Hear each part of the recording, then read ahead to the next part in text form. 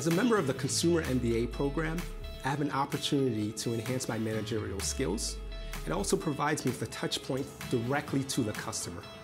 I currently operate in the role of a consumer market manager, where I have the opportunity to develop tactical strategies to help drive customer growth.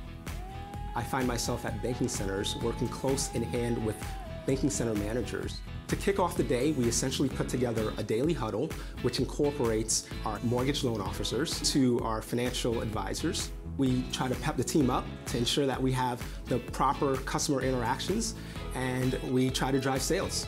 This role incorporates strategic thinking. It also involves influential skills. From day to day, I work with a team of sellers, and you've got to motivate them to ensure that they're connecting with the customer. The most rewarding aspect of the role is having influence on others and then watching that influence grow the top line. What really attracted me to the bank was that I was able to connect with some of the products that it offers its 50+ million customers, ranging from checking accounts to savings accounts, retirement accounts.